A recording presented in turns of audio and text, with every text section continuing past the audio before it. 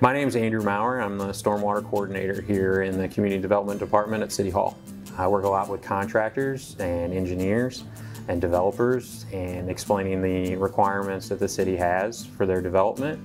And more specifically, I'm focused on the impacts that they might have on stormwater quality and the surface waters that we have here in Cape and, of course, the river. The reason why I tell people to work for the city is probably the reason why I enjoy working for the city, and that is I live in town, and there's something about coming to work every day knowing that the work you're going to do is going to have a positive impact on your neighbors, and for me, even my kids and family that live in the area. As an organization, our mission is to make Cape better.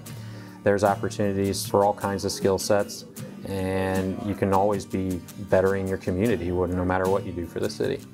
What I think is really great about working for the city is you can see your path now.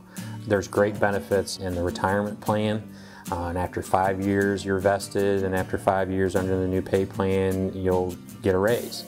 So being able to know where you're going to be in the future is really helpful for me when I think about my work and what I'm doing long term.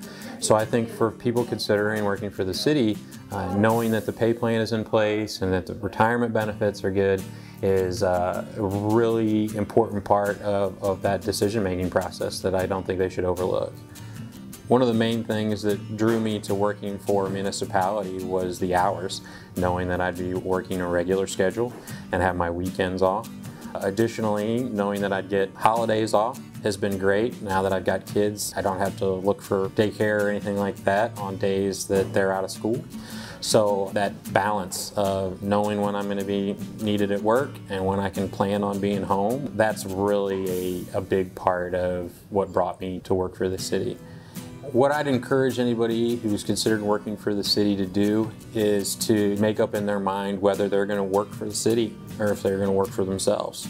And I think that working for the city means that you need to hold yourself to a little bit higher standard. I think you have to be honest with yourself that coming to work for the city of Cape is coming to work for your community.